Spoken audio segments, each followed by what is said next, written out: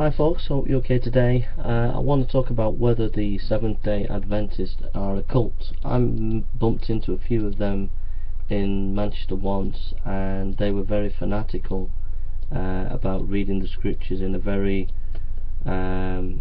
pharisaical way, and it was not about the gospel. It was more about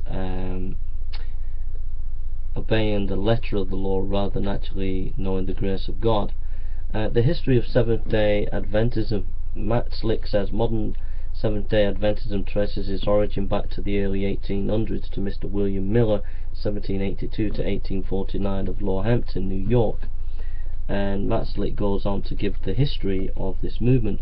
What's interesting is that there's been statements of the end time given by the leaders, and it's been false.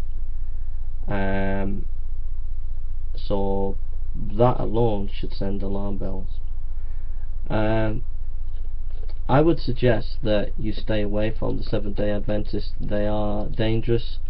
They are not preaching a clear gospel. They are preaching more of a rabbinical kind of religion, where it's about dietary laws.